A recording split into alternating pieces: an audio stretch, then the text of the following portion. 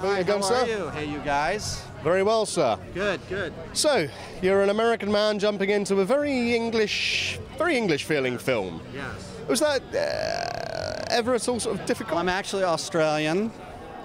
No, I'm kidding. You're the first person that's asked me that.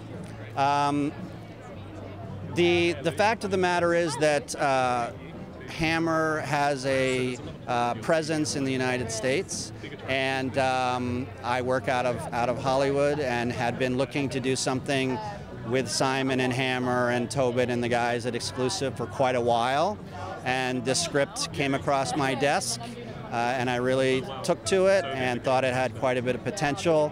So that's kind of why there's an American that's involved with this incredible British legacy, and I feel very fortunate to be part of that.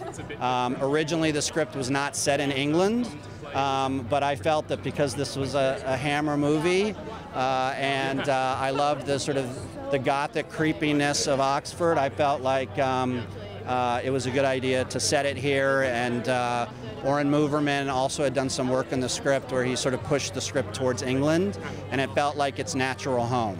So that's how we ended up here.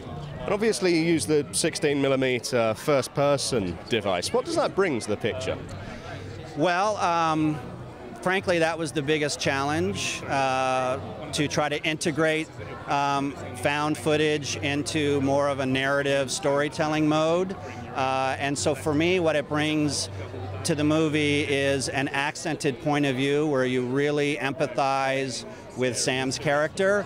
And we tried to create a visual grammar where we teach the audience how to get into his point of view, so that by the end of the movie, when we're in our found footage mode, particularly in the attic, we're fully immersed and we aren't pushed out of the movie because suddenly we're switching back and forth.